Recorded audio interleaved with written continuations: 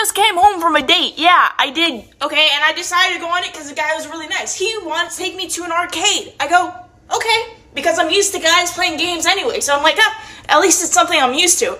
So we're playing a game.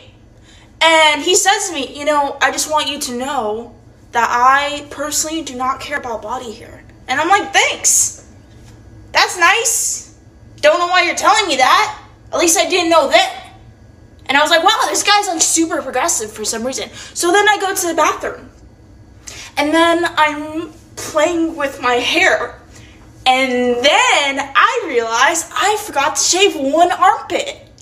And you're wondering, Sophia, how did he see that your armpit is unshaped?